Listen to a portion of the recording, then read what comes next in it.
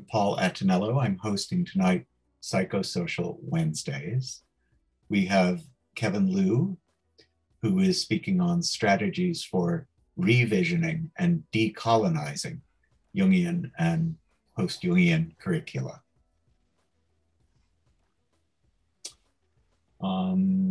Kevin studied at University of Toronto and University of London and University of Essex. He's now a senior lecturer and the director of the MA in Jungian and Post-Jungian Studies in the Department of Psychosocial and Psychoanalytic Studies at the University of Essex. He's been a former member of the executive committee of the IAJS, and he's also been a member of the faculty at Pacifica. He's written on, a number of things. He's written on Jung and his relationship to history, Toynbee and analytical psychology. So there's history and analytical psychology going in two directions. The theory of cultural complexes, sibling relationships in the Chinese and Vietnamese diaspora, and also Jungian perspectives on graphic novels and film adaptations of them. Now, his article on racial hybridity was awarded the Scholarship Award for Best Paper published in the IJJS in 2019. And Kevin, I'd already thought to do this. Would it be at all tacky if I was just going to put a copy of that article in the chat, if that's okay? Okay. I'm absolutely fine with that. So everybody gets a copy of this article. Whoops, file, wait a minute, drat. Silly me, I should be more competent, shouldn't I?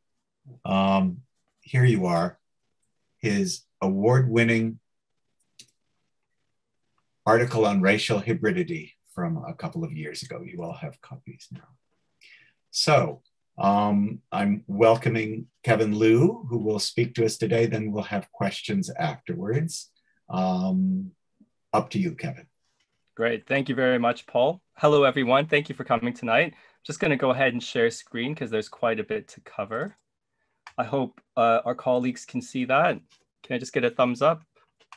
Yes. So I'll go to the start from beginning. Fantastic, everyone. So first, I want to thank Stefano, Bernard, and Paul for this wonderful opportunity.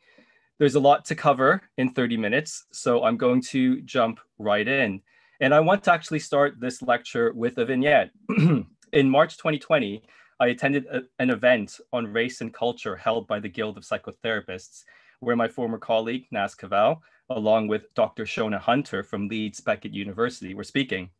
And during one of the Q&A sessions, someone from the crowd bemoaned how little awareness there was on issues of race within psychotherapy trainings. This individual then said, and I'm paraphrasing here, "At least the Jungians have published an open letter on Jung's writings on Africans. They seem much more ahead of the game. I'm actually quite envious, and I want to be a Jungian," end quote. Now, this doesn't mean we rest on our laurels, and indeed, we need to build on this momentum and awareness. So in this regard, I am empowered by Jungian and post-Jungian colleagues, and this isn't limited to the people who've written the topic. These are just the people who have come to mind. Scholars, therapists, clinicians, and those who, borrowing Andrew's term, are good enough all-rounders who have written on this topic and have been allies and advocates of greater awareness, some of whom are deceased, but most are still very much alive and very much active. Andrew Samuels, James Hillman, Michael Vanoy Adams, Fanny Brewster, Alan Vaughan, Mary Watkins, Helen Morgan, Robin McCoy Brooks, Ruth Callan, Frida Fordham, Arnold J. Toynbee, Jane Johnson, Sulanya Sengupta, Hannah Henneberg, and more recently, Christopher Carter. And I will actually come back to Chris's work a little later on. Now, I may not agree with everything our colleagues say, and I trust that they won't always agree with me, and I will take that as my starting point and as a given. But I think we're all aware of the necessary direction of travel, and we can work together to get there because of the respective positions we hold in the various arms of the Jungian community. So what does decolonization actually mean? Oops. decolonizing the curriculum has become a bit of a buzz phrase, so it might be helpful in the first instance to trace a trajectory of more recent events that have led us up to this particular moment in time. In 2013, you have the acquittal of George Zimmerman in the shooting death of Trayvon Martin, which led Alicia Garza, Patrisse Cullors, and Opal Tometi to coin the hashtag Black Lives Matter. In 2014, students at University College London, and here I'm showing my UK bias, so my apologies here, are inspired by the hashtag I too am Harvard campaign and launched the Why is My Curriculum White campaign, taking aim at a Eurocentric curriculum, ignoring the experiences and contributions of Black and minority ethnic people, as well as obscuring the impact of slavery and colonialism. In 2015, you have, in Cape Town, South Africa, the Rhodes Must Fall campaign. This refers to a call to remove a statue of Cecil Rhodes from the Cape Town campus after a student, Chumani Maxwell, threw human feces at it in protest against the university's colonial legacy. This then spreads to the University of Oxford, where students demanded that a statue of Rhodes be removed from Oriel College. And more recently, in 2019, some of you who are located in the UK and abroad may remember this, the Goldsmiths Anti-Racist Action. So what students did there, they occupied Deptford Town Hall in Southeast London. And there are four major reasons for the occupation. Number one, a lack of anti-racist action from senior management following a series of high-profile racist incidents on campus. Number two, international students were subject to surveillance and reporting practices tied to attendance that could result in deportation. Number three, Black and minority ethnic cleaning and security crews faced poor pay and working conditions, as well as the threat of outsourcing. And number four, many of the workers live locally in a historically working class neighborhood, but encountered difficulties to access campus facilities, including the town hall itself. Decolonization may be defined as the active resistance against colonial powers and a shifting of power towards political, economic, educational, cultural, psychic independence and power that originate from a colonized nation's own indigenous culture. This process occurs politically and also applies to personal and societal, psychic, cultural, political, agricultural, and educational deconstruction of colonial oppression, end quote. So in terms of decolonizing academic programs specifically and decolonizing the university, I found Shawneen Pete's summary a strong starting point. So I quote again, they, i.e. decolonizing initiatives within universities, would require an honest examination of the violence of colonization and how this is maintained today through systems of oppression and institutions. They would include what Lanui calls the dreaming, the facilitation of learning opportunities which encourage a cultural resurgence and a reimagining of governing, judicial, educational, and community structures designed to empower Indigenous peoples. I would add to this that alongside the reformation of Indigenous institutions, there must be a reformation of programs directed towards non-Indigenous peoples so that they can leave behind their cognitive and experiential deficits, end quote. So when we speak of decolonizing the curriculum, we're speaking about a university's or institution's awareness of the connection between a university's history and how it responds to calls and demands to redress a balance of power. Knowledge production is intimately connected to power, and what we teach can either challenge unfair power structures or they can sustain them. As is clear from the Rhodes Must Fall campaign, universities are infrastructures of empire and have benefited from colonialism. Decolonizing the curriculum is one way to potentially disrupt the Western project of civilization and to challenge a largely Eurocentric canon of truth. The point of decolonization is not only to deconstruct knowledge and the reproduction of one-sided accounts of what this constitutes, but to transform them into something more equitable and more reflective of the actual reality that Black and minority ethnic communities have contributed significantly to all subjects being taught within higher education. However, while the desire to disrupt these circulating discourses of domination is warranted, do they really constitute an exercise in decolonization? And here, I'm led to a really influential article by Eve Tuck and Kay Wayne Yang. And they argue rather persuasively that decolonization is not a metaphor. And I've drawn 3 quotations here that actually capture the gist of their argument, a very powerful argument. And one that actually doesn't sit quite well. And, you know, I think this is really important in many ways. So the first quotation I have here: the easy adoption of decolonizing discourse by educational advocacy and scholarship, evidenced by the increasing number of calls to decolonize our schools, or use decolonizing methods, or decolonize. Oh, actually, my fault, everyone. I'm reading the wrong one. I had several that I was choosing from, so I will jump to this one here. Decolonization as a metaphor allows people to equivocate these contradictory decolonial desires because it turns decolonization into an empty signifier to be filled by any track towards liberation. In reality, the tracks walk all over land and people in settler context. Decolonization in the settler colonial context must involve the repatriation of land, simultaneous to the recognition of how land and relations to land have always already been differently understood and enacted. That is, all of the land, and not just symbolically. This is precisely why decolonization is necessarily unsettling. And the second quotation: the easy adoption of decolonization as the metaphor and nothing else is a form of this anxiety, because it is a premature attempt at reconciliation. The absorption of decolonization by settler social justice frameworks is one way the settler disturbed by her own settler status tries to escape or contain the unbearable searchlight of complicity, end quote. And the third and final direct quotation: decolonization is not converting indigenous politics to a Western doctrine of liberation. It is not a philanthropic process of helping the at-risk and alleviating suffering. It is not a generic term for a struggle against oppressive conditions and outcomes. The broad umbrella of social justice may have room underneath for all these efforts. By contrast, decolonization specifically requires the repatriation of indigenous land and life. Decolonization is not a metonym for social justice, end quote.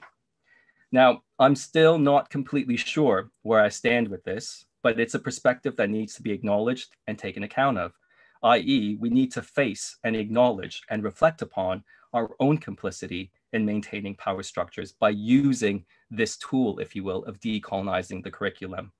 So my thinking on the topic is constantly shifting with the more I read and the different perspectives coming to my attention. How far are we willing to go, and how much are we actually willing to give up?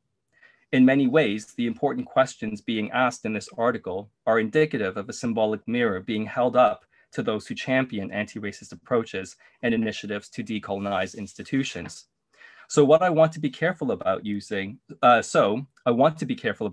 term decolonized without fully embracing and thinking critically about what it actually might entails. That being said, an initiative based on the principles of social justice and greater equality in education can't be all that bad. In fact, it's absolutely aligned with what higher education is purportedly about: challenging accepted regimes of knowledge, engaging in critical debate, and creating a space for change that can go beyond the ivory towers of universities and having a meaningful impact on how we live and conduct ourselves in the wider world. I would suggest framing a social justice project along these lines as revisioning Jungian curricula and pedagogy to better reflect and align with those aspects of Jung's thinking that support openness, balance, and the psyche's potential to creatively imagine a multiplicity of futures. It is one that would support progress and champion greater equality, but especially racial equality for all, but particularly for those who wish to engage in this field of endeavor we call analytical psychology. Now, I want to focus on 3 initiatives or 3 points from which this revisioning may begin. And here I've listed them. Number 1, conducting an equity audit of our various programs. Number 2, the dissemination of knowledge through events and other means. And number 3, a changing of policies and procedures. And here I have 2 main subheadings, one under leadership and one under policies. All right. Now, much of what I have to say is shaped by my work as the co-chair of a tackling racism group at my university, and also being empowered by Christopher Carter's JP article, and in particular his appendix, where he calls the IAP to take corrective actions, publicly denunciating but not erasing the white supremacist writings of Carl Gustav Jung. Some of what I'm proposing might sound obvious, and if that's the case, then please bear with me, because although analytical psychology has made some significant strides that other depth psychological schools have not in terms of race equality and acknowledging a racist past, there's still a long way to go. We are, I believe, at the start of the journey. I'm also very keen to know what our colleagues, but especially our colleagues who are clinicians and therapists, what they think of some of these proposals. So will these work in a therapeutic organization? Will some elements work and not others? And can some of these suggestions be revised so that they can be implemented in specific ways that reflect the ethos of each and every organization? So let's start with the equity audit of Jungian and Post-Jungian curricula. So let's count, right? It sounds simple, but let's count. And this is a simple yet effective method I actually picked up from a student I taught at Pacifica named Soha Al-Jerf, and she's actually doing some great work. She's got a new podcast coming out as well. This was one of the episodes, so please go check it out. She's doing really, really great work. So the first step then is to look for the proportion, of male authors to female authors, but also the balance between white authors and Black and minority ethnic authors. Now, for the purposes of this very brief presentation, I'm going to focus on the proportion of Black and minority ethnic authors on reading lists. Now, there's obviously some clear limitations to this.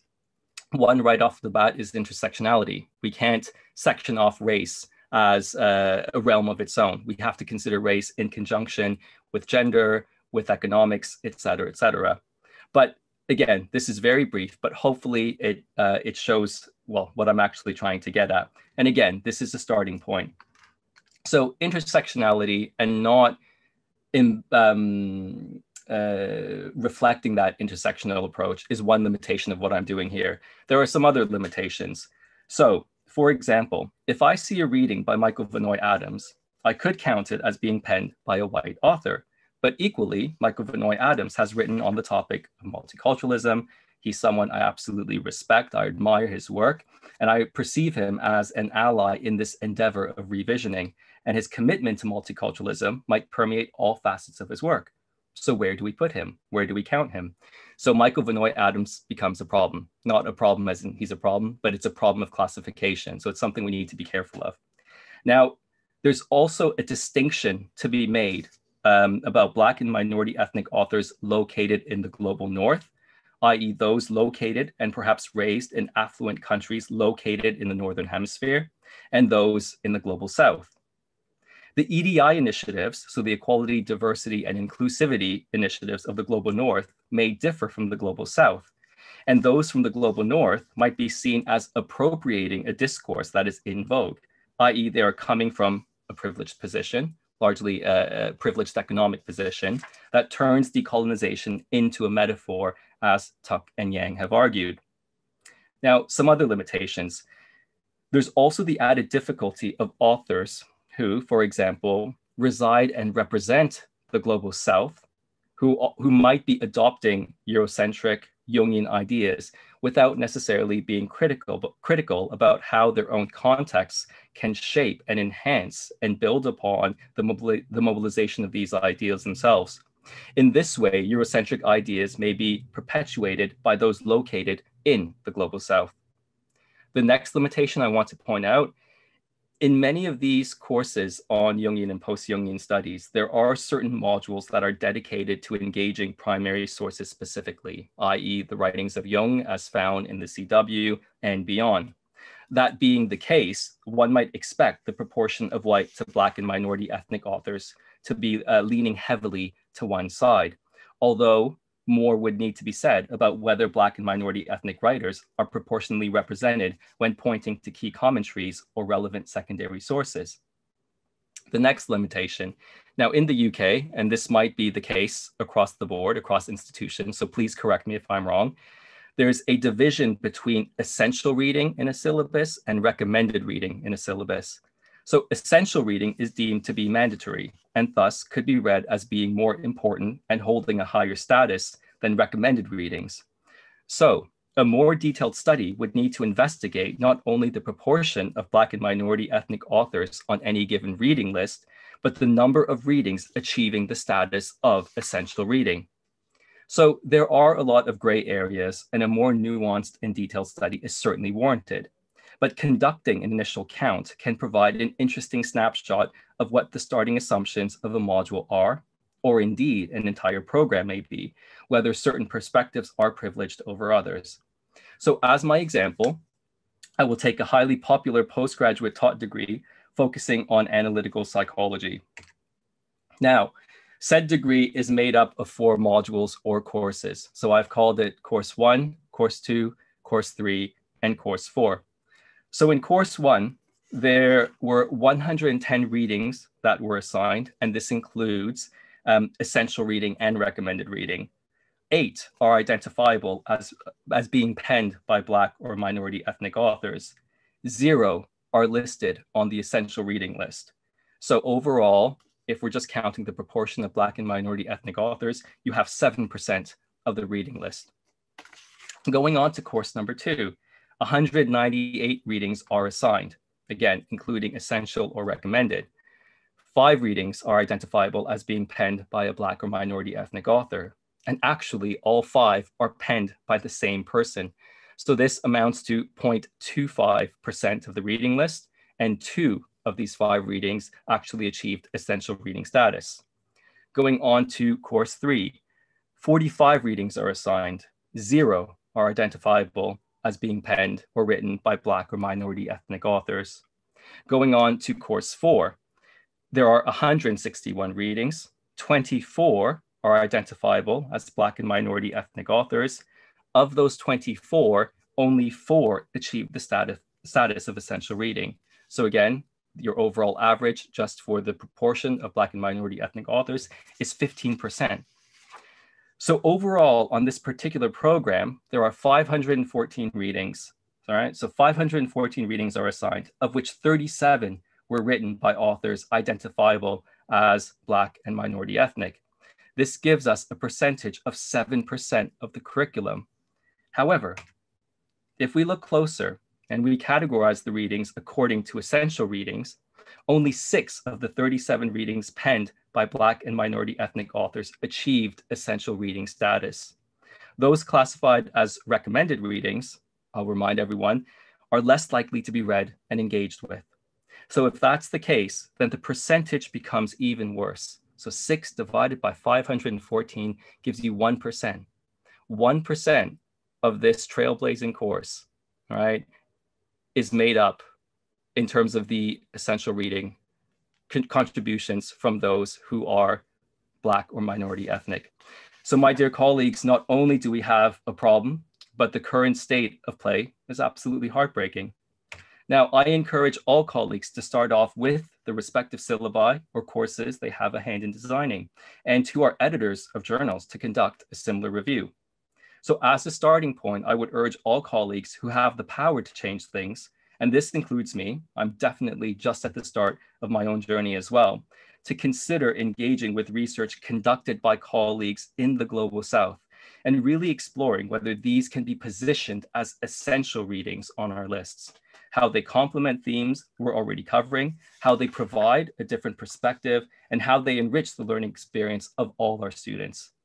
And maybe what's really needed is a survey and annotated bibliography of all Indigenous and Black and minority ethnic scholars who have published works from an analytical psychological lens. And this is a larger project to be kept in mind, perhaps even a collaborative project. So if anyone's interested, please get in touch with me.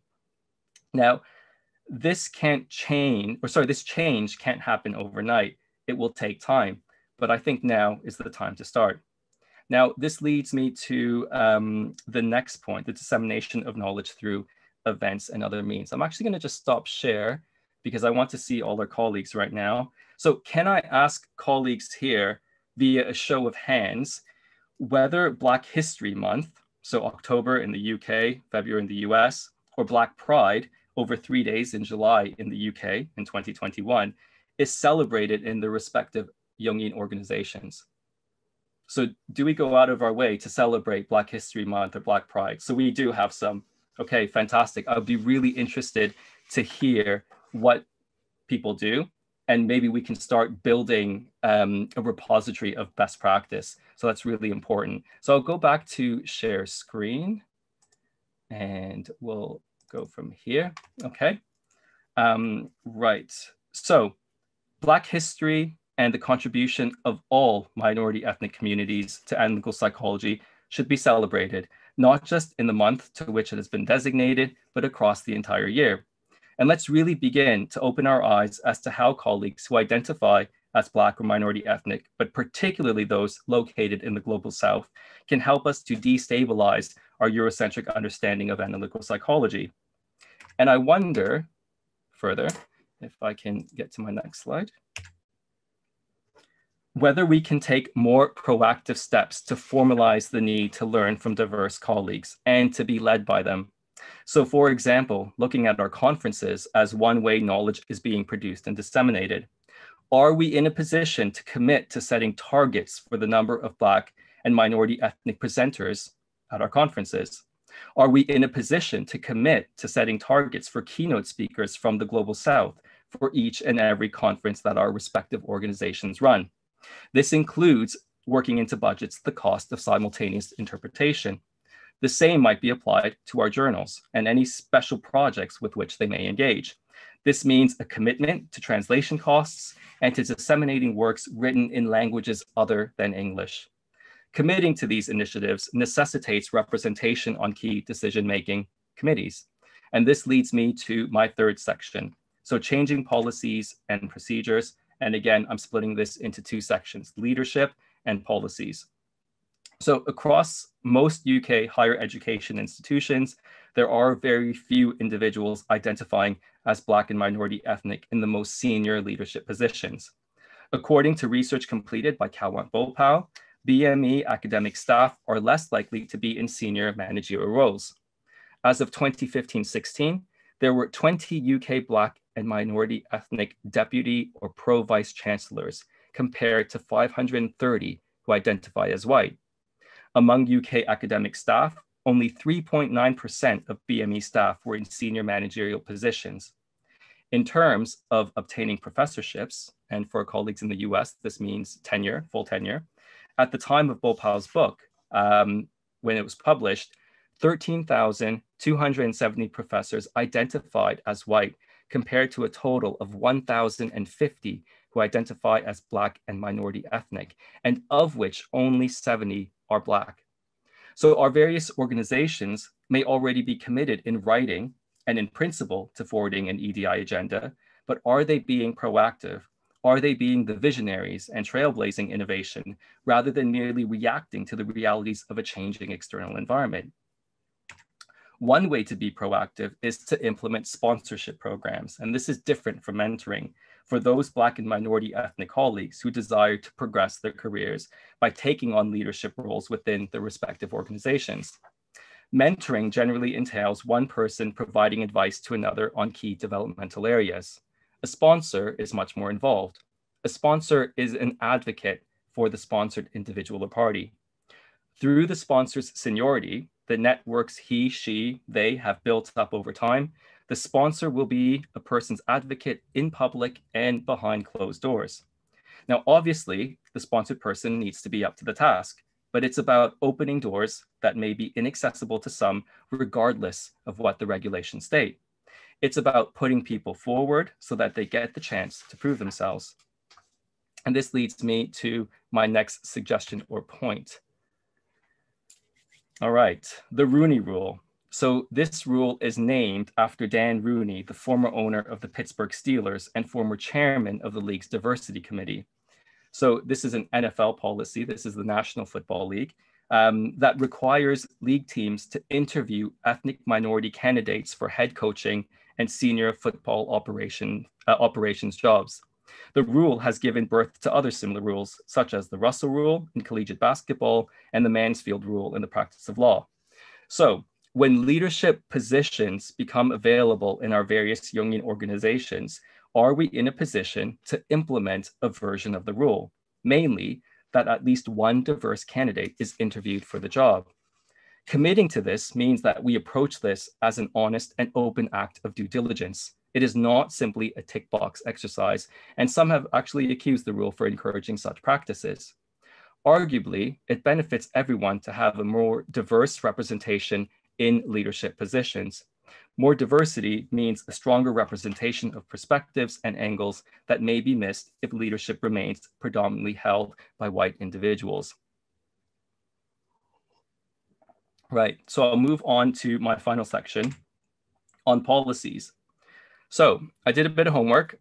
I reviewed the complaints procedures of 2 Jungian clinical organizations and the code of ethics of 4 Jungian organizations, and I looked up 8 in total. So I won't name these organizations, but I would applaud all those organizations who have provided on their websites their code of ethics. And in particular, I applaud those who have also granted access to their complaints procedures. Usually what I found was that there's a private section that you have to sign in, and I'm assuming that those regulations will be protected in that area. Now, putting this in the public sphere, the code of ethics, the complaints procedure, this displays, to me at least, a commitment to transparency and openness to learning that is so central to changing organizational cultures for the better. In conducting this initial assessment, I only came across 2 organizations that provided diversity statements and/or statements about Black Lives Matter. Now, I have some general comments and observations to make, but please note, I'm not working with a huge sample size. These are some initial thoughts based on what I could find, but I still think this is an important starting point, a point at which we can begin the conversation. So the first question that came to mind when I reviewed these 2 policies, not the code of ethics, but the complaints procedures of these 2 organizations, the first thing that came to mind is, what is the makeup of the ethics committee who's actually chairing these panels? So is there a commitment to diverse representation on these committees? And based on my understanding, some organizations elect members onto the ethics committee, and they serve for a stipulated period of time, let's say 3 years, with a limit as to how many times membership may be renewed, let's say 2 additional times. There also seems to be scope to co-opt members into the committee, presumably depending on the complexities on any case they are considering. Now, another general observation as an outsider, i.e. someone who's not a clinician, what support is being offered both to those making the complaint and those against whom a complaint is being made? So are these 2 parties supposed to bear the anxiety and distress of a complaint alone? Do we assume that because they're analysts or very close to becoming analysts, they should be able to work this out themselves, or perhaps alongside their supervising analyst, and that the burden is on individuals rather than the organization to provide that very support? So what is the organization's responsibility to its members, and in particular, their mental health, in an organization dedicated to mental health, no less, during what is admittedly a very stressful period? So that's just one of the big things I noticed. What support mechanisms are there to support the people who are complaining and those about whom the complaint is being made? Now, in particular, I'm thinking of complaints or ethical cases involving accusations of racism. If this occurs, and under the current protocols that I've been able to examine, there is scope to ensure that at least one member of the ethics committee, whether they are elected for a term or brought in specifically for that case, to be a member identifying as Black and minority ethnic. I think this is the very least that could be done to ensure fairness and to build trust and faith in the regulations themselves, i.e. that cases involving accusations of racism will be dealt with seriously and not brushed aside as, quote, a clash of personalities, a clash of relationship styles, transference, countertransference, the constellation of racial animus, et cetera, et cetera. In fact, can there be a commitment that every case involving an accusation of racism be investigated, so we bypass the informal resolution stage, and that an external Black and minority ethnic colleague who meets the criteria be co-opted as part of the investigation? Building trust in an organization's complaints procedure and its transparency is central to the project of revisioning Jungian and post-Jungian curricula in organizations. By adopting this approach, we're sending a clear signal regarding the seriousness with which issues of race and racism are being treated within the organization. If people don't have trust in the process, then you may see people deciding not to report certain incidents because, hey, it won't be taken seriously, it's an old boys network at play, and the person in question will just get off anyway. They're protected. Revisioning, as I'm using it in this particular context, is about challenging these very power structures. Having at least one member particularly knowledgeable about these issues, where one does not need to explain what a microaggression is, what constitutes an act of racism, what structural racism is, what institutional racism is, can build more robust confidence in the process itself. Now, I suggest the same be done for complaints involving all protected characteristics as outlined in the Equality Act 2010. And obviously, this is more of the UK legislation I'm speaking to. Equally, we should be paying close attention when cases are brought against those who possess one of the protected characteristics. Now, perhaps some of the protected characteristics and complaints surrounding them are more prevalent and applicable to the types of cases being brought to the ethics committees of therapeutic organizations. But the reason I raise this is because of recent academic findings, and in particular, a recent critical assessment of implicit biases in student evaluations of courses and teaching by Troy Heffernan. Very briefly, student evaluations can be influenced by racist, sexist, and homophobic prejudices.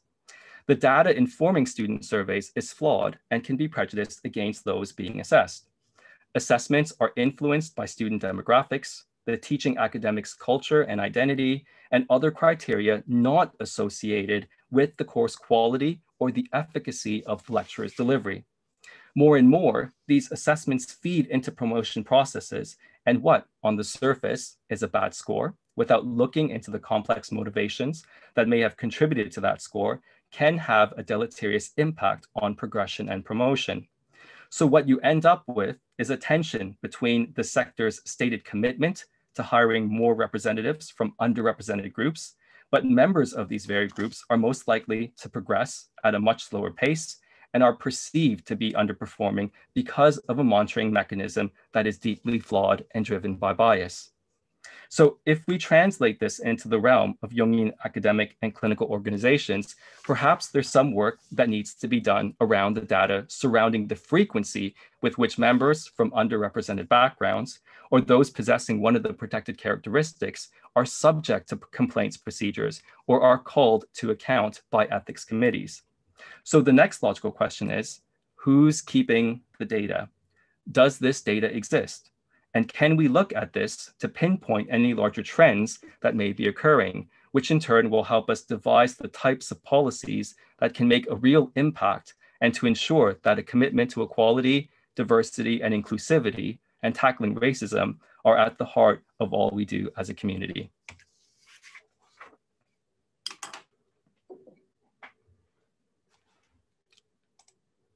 Right, and that's the end. Thank you, Kevin. That's lovely. And I must say, on a complete tangent, aesthetically beautiful PowerPoint. If I can open up, this is a slightly different angle. Two linked aspects here. The history of talking about race and racism has a lot of emotion in it. And there are writers who are characterized by anger. There are writers who are characterized by sort of caring. There are people who are trying to be more logical.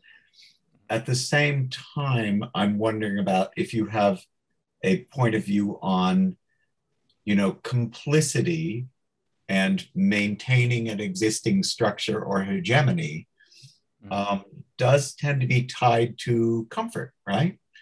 And when the universe is more messed up, as in the 1930s or 2008, et cetera, or the present, there seems to be a tendency both for certain structures to dissolve more easily, but at the same time, individuals in certain groups grab more and want to hold on to what they've got. We do seem to be in the middle of a big, messy bunch of transitions.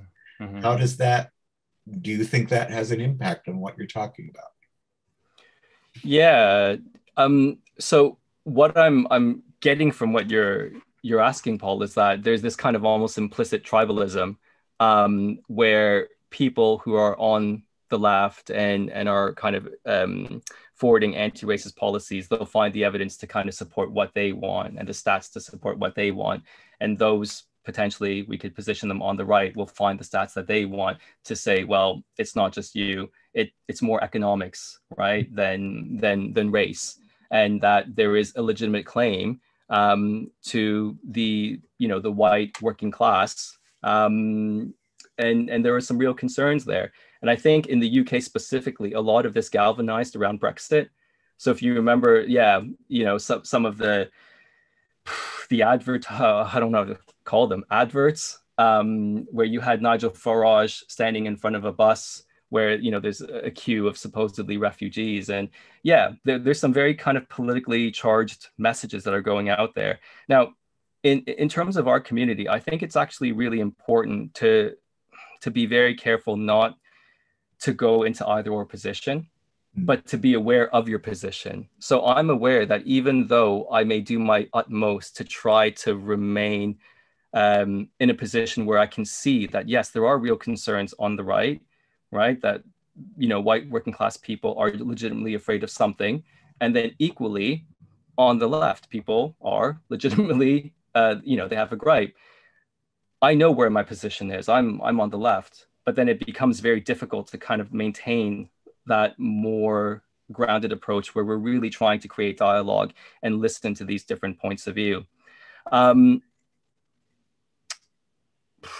would say that ultimately I can see the logic of some of the arguments, especially as they've been, anyone who's following the various Jungian discussion lists, I can see the logic when people are arguing around political theory, larger trends, et cetera, et cetera. And that certainly kind of has its place. And I find some of it from a more very academic point of view actually very persuasive. But equally, what it boils down to for me, I'm actually interested in what's happening on the ground. So when another mother or father or sibling hears that a brother or sister has been killed again, who's Black, well, I want to know that story. I want to know the essence of that story, how it feels on the ground. I want to know what people say, what they think, and what they feel if they're Black and minority ethnic walking down the street and they've been spat at again. That's more of the realm that I want to work in, Paul. And I think analytical psychology can really support that at the level of, if you will, qualitative analysis, qualitative interviewing. The larger picture, yes, absolutely. You can find that data to persuade you of the other way. But if I focus on that lived experience, I think that's where analytical psychology can really help. And also one that's perhaps more in tune with my own position. I hope that answers your question. Yeah, thank you. Stefano would like to ask a question verbally, which means we're being hegemonic and treating the three members of Psychosocial Wednesdays as in charge, but hey, we're powerful. So Stefano, you have a question. Oh, and you're glitching a bit, I'm afraid.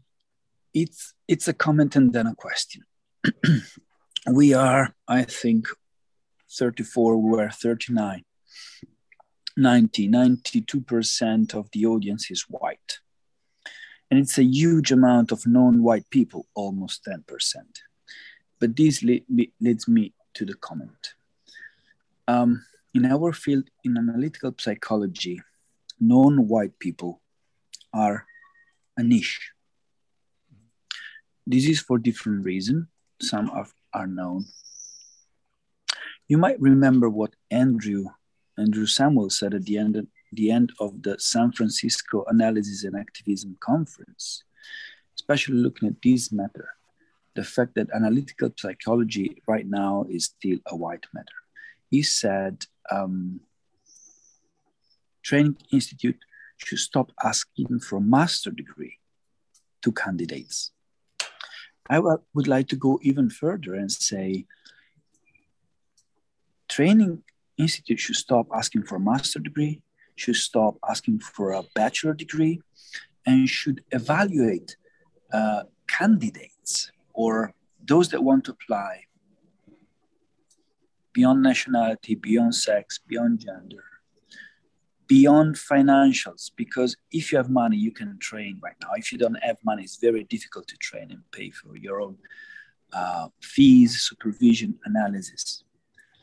So my proposal is that we need also to decolonize the training institutions, the white training institutions, and support those that would like to train, that have the ability to train, to become an amazing analyst, not based on the degrees that they collected in their early life, but on the willingness to become a Jungian analyst, which means undergo training analysis,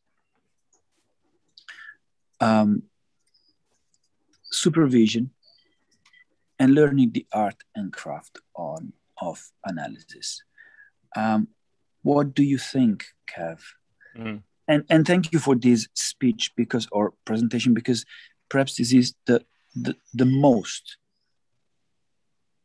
activist presentation we had this year. And it's a pity, there is almost no one from the 400 people of analysis and activism, no one from the steering committee. We will make sure we share this to analysis and activism, because this is truly an analysis and activism speech. But what about decolonizing the training institutes? Thank you so much, Stefano, for your comment. Really appreciate the support as well. Yeah, what a bold suggestion that can only come from the mind of Stefano Carpani. There is definitely something in it, Stefano. I would probably frame it more as whether or not, again, it's not so much about if it's a kind of BA or an MA, but if there is sufficient evidence that there is experience that is applicable to their training, if that can be counted. So there's certainly something to be said about having some flexibility in the criteria itself, right? So yes, you're right. It may not be BA or MA, but is there sufficient external experience that might allow them or give one confidence that someone... And this can be seen in the interviews that we go through. In Zurich, we have to write a 10 pages autobiography, let's say, where you talk about yourself. That is analytical, psychology oriented. You have to go through 6 interviews. So one interview with the same people, which is usually an experienced analyst and a psychiatrist or a psychologist. So for me, it's really the willingness to train. Because, so many people I met when I started the training, they were starting to train because they had the money, they were retired, and they wanted to take this not seriously, but to take it as a hobby profession. Fuck them, to be very clear. This is something very serious to train. And usually white people of a certain background have money to train. What about everyone else? Also, institute should have scholarship. Yeah, I was going to ask you about that. Yeah. Go to minorities. And minorities could be even a white man, a white woman who has no economical means to train, but would become an amazing analyst. And are there any scholarships right now of the various organizations that colleagues belong to? It's not part of the general idea. It's rare. It's rare. Some of which has to do with the general economic structure of the groups. But I am experimenting slightly. Louise Austin asked to speak live. We don't usually do this, but as Stefano has done this, let's see how this works. Louise? Midsummer Rebellion. Very good. Speak up. Well, I am the supervisee of Kevin, so I think I'm allowed to break a rule. So thank you for that, Kevin, because that was really thought-provoking. As you know, I run a program in an arts psychotherapy training, so that feels very relevant. So I had 2 comments to make, just reflections more than anything else, and then a question. Yeah. So I think the first comment is, I think definitely there's something about who do we bring in right at the beginning of training. And I think scholarships are so important. So for this year at the Institute for Arts where I work, it's the first time we've done a scholarship. and it does make a difference. It gives a very clear and very different statement. Because whoever starts at the beginning means they will become the scholars of the future. So if you don't have ethnic minorities starting training, then you're not going to get scholars. So that was the first comment. I also think what you said about mentoring and sponsorship is really vital, and it's something that we just don't, I think we take for granted a bit. But if I'm a minority, my voice is silenced. So I need somebody behind me to help me get my voice out. So I actually think what you said about sponsorship was really thought-provoking. And then the question I had was, given we're coming from a Jungian perspective, and this idea that metaphors can be templates that we live by, what is the metaphor that needs to change to get the change we want? Okay. A response doesn't strike me right now, Louise, about what metaphor needs to change. I will say what is on my mind because you spoke and, you know, you're here. So thank you very much. But a part of this talk had to be edited out heavily because Paul kindly told me I had 30 minutes, not an hour. So there was a rush to take things out. There was a section. Yeah, I thought wrong. Yeah. There was a whole section on methods. And this is, again, somewhere where I think analytical psychology is well placed to contribute to this project in revisioning, or for some, it might still be called decolonization. Susan Rowland, Susan, you're here. Thank you so much. There was a section on you about your work on arts-based research. And obviously with Louise, with Bryony, Susan, some of the great students you have at Pacifica, absolutely phenomenal as well. The arts-based method is a way we can begin to deconstruct. Because if you think about the assessments on certain programs, and this is, you know, what was coming to my mind, we do privilege a 5,000 word essay or more, right? And now, you know, if you think about it, well, people would need to, as Stefano pointed out, people would need to be in a privileged position in the first instance to have the capacity to build the skills to write those types of papers and those essays.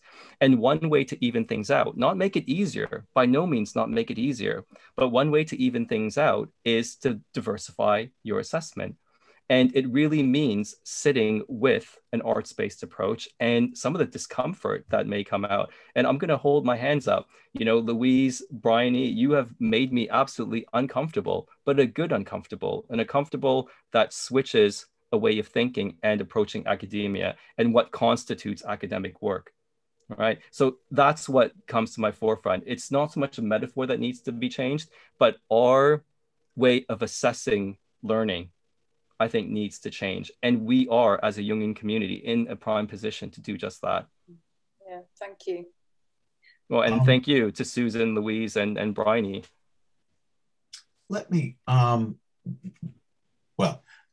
comment by Ulrike Rösemeyer regarding marginalization and unawareness towards minorities.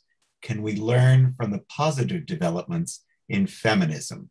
Understanding, of course, feminism is huge, but any comment on that? Or? Sure, absolutely. I think there's so much to be learned. So, you know, with the Equality Acts and the various groups that they protect, you know, people are fighting for their rights to be recognized as individuals. So I think there's a lot to learn in, you know, in that kind of solidarity. So actually, one film I'm actually rewatching talking about intersectionality, if I can grab it.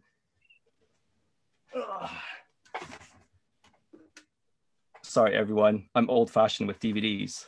So Pride, has anyone heard of this film?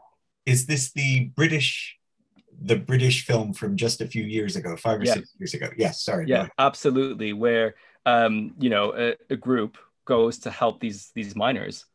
And they realize that, yes, they're coming from very different positions, but they're coming together on a specific cause.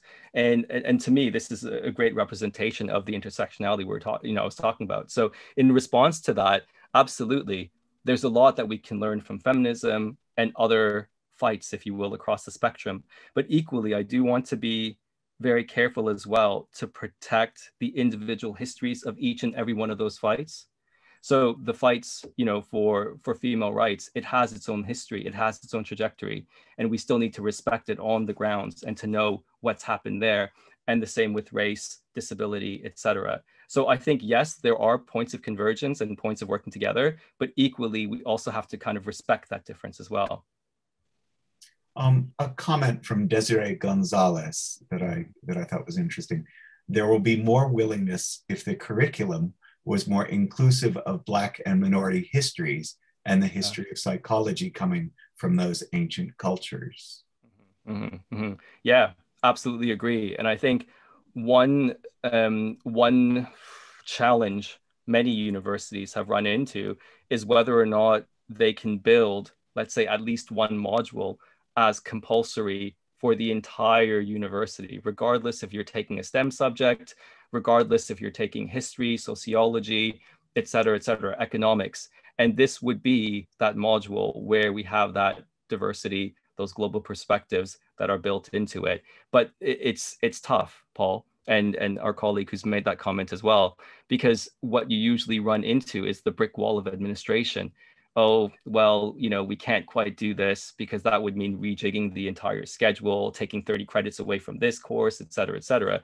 So there's always going to be a reason. And what I found in this work in particular is that there's a lot of goodwill and energy going in.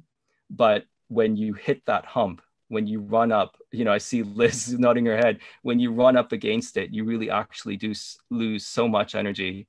And you can potentially become so dejected. So there, you know, whatever we do as a community, we have to probably work into that aspect where there are going to be brick walls that we run against. How do we kind of support each other to keep going, even though we're facing those brick walls? By the way, obviously experientially seeing someone speak makes a big difference. And I know that's something that happened in, you know, my background is historical musicology. Historical musicology used to be terrifically white. And an international conference in Chicago where Sam Floyd, the leader of the Jazz Institute of Chicago, and was speaking, he is Black, and there were 6 Black postgraduates in musicology in the front row, which, to be honest, I'd never seen that before. And there was something about that moment of doing, right, that had more impact than words. Amardine would like to speak. Pardon me, I have to look for a button. Got it. You can unmute yourself, Amar. Hi, good evening. Hi, Kevin. Thanks for that talk. Absolutely powerful and excellent work as always. Just wanted to share some comments just as a student that's on your course, I've been on your course, and just to say I joined the course because of my experience being around leftist circles, anti-racism and LGBT groups, and found certain patterns and certain experiences that I felt that Jungian psychology could shed some light on. And I always seen Jungian psychology as something a bit more conservative rather than something that's left. I read on The Nature of the Psyche recently last week, and you had actually crossed my mind, and reading that again after going through the course, it really did send a shock reading some of the stuff on primitive psychology. So I just want to thank you for that. Also, as you know, I work as a professional artist and I really struggle with writing, and, you know, because of partly because of my ethnic background and also my class background as well, trying to match the quality of writing that's expected on the course has been quite difficult. And so I really want to thank Bryony for you know, smashing the wall for the arts-based research. So I think that's really important as well. My only question is that you know, how do we, you know, who are the latest voices on addressing Jung's psychology? A lot of these the pillars of Jung psychology, especially on the nature of the psyche, a lot about primitive psychology is very important to Jungian psychology, and it still exists within post-Jungian psychology. I just feel that you know, shaking these pillars and removing them completely, or completely, you know, putting them to aside as, you know, something that's colonial is something that needs to kind of be looked at a bit more in a careful manner. As you might agree with someone on the left, is that there is a connection between colonization, Western imperialism and capitalism, and therefore secularism. But there is parts of the world which do experience, you know, different aspects of culture, psychological culture, collective culture, and consciousness. And so I do think that Jung does point on some of these things, perhaps not put it in the best frame of language, but I do think that these things need to be considered as well. And also the diverse range of political and, this huge spectrum of diversity that the course attracts as well. I would just be worried about isolating, people, certain people or certain groups or certain experiences as well. I think there's an archetypal lens or archetypal feel to leftist politics. Everything's very highly charged at the moment as well. Yeah. So yeah. Hope you understand. Thanks. Yeah, no, absolutely. I mean, even though my politics are leaning to the left has a lot to answer for right now. And again, just looking at the growth in my own thinking, if you look at D'Angelo and white fragility, and there are lots of people who've talked and have really done some good work in whiteness studies. So my colleague from Leeds Beckett, Shona Hunter, she has the Routledge Handbook of Whiteness Studies coming out soon. And I think that'll be definitely a much more kind of critical approach. But, going to some of the suggestions being made by D'Angelo, I mean, you can see why people have their backs up, right? Where you're constantly, damned if you do, damned if you don't. If you start crying, you're a racist. So I'm being facetious, but I hope people are my point is actually being conveyed here. So I think there's a lot that the left needs to answer for. Equally, like I said, I want to kind of focus more on the lived experience. And I think whatever we do in the Jungian community needs to at least strike that balance of the multiplicity of voices. So again, if you're part of the IJJS list, there are multiple voices going on some very hot topics. I'm not going to mention names, but some of the projects I have in mind would be to have those people in conversation with each other in some way, shape, or form. In terms of the current state of play, well, I actually go back to Michael Vinoy Adams. I actually really, really enjoyed his book, and I think it was published in '96. If I remember correctly, I may be wrong. Maybe '98 comes to mind as well. Chris Carter's article, really enjoyed that. So there are certainly people at that edge, wanting to kind of change the structures, Emmer, that are so difficult. And as I said, it's not just about writing specifically on the topic, but changing the ways we think about assessment within it. So Susan, her work on art-space research, I think is going to be a big part of it, and we need to frame it as a centerpiece in this larger project. So I hope that answers your question, Emmer.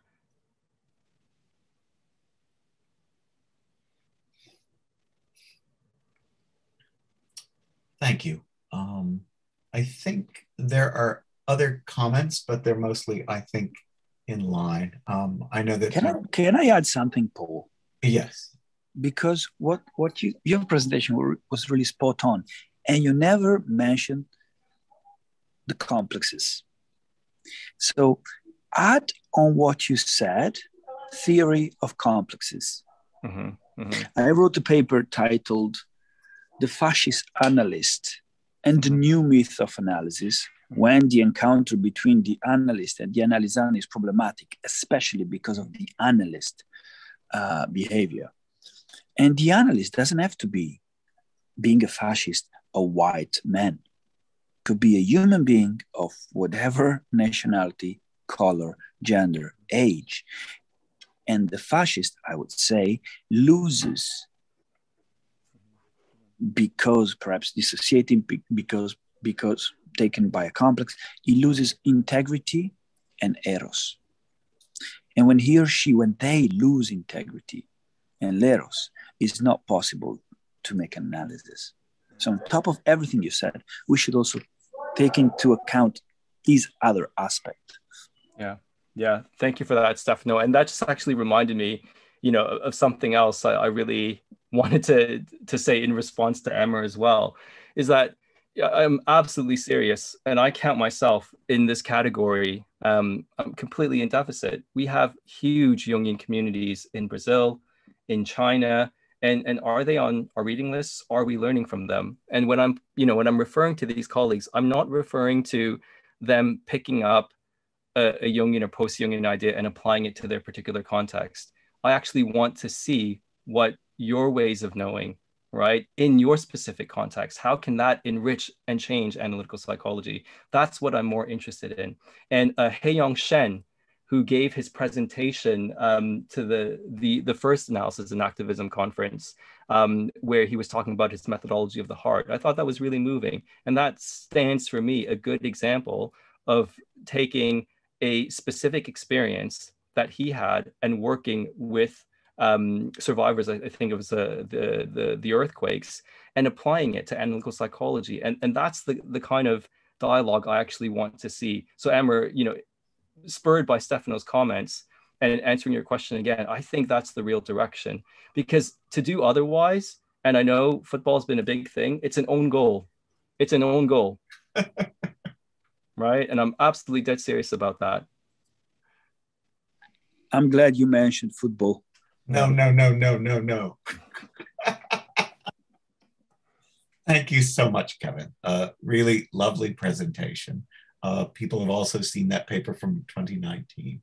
And I know you have a lot more thoughts about this. I'm a bit curious if there's any way we can distribute some of these, or if you're going to publish them later. Yes, I am going to work this hopefully into a paper. So watch this space. Wonderful. Thank you. Thank you, everyone. Thank you, Kevin. Thank you, everyone. We will be, as Europeans do, I have learned these things, not meeting in August. So we'll meet in September. This fall, we'll be seeing George Hoganson, Ursula Brasch, our own Stefano Carpani, and Roderick Main. And of course, the video of this talk will be up in a couple of weeks on YouTube. And we look forward to seeing all of you in a couple of months. Continue to be careful, whatever the local laws are, and take care of yourselves. Thank you.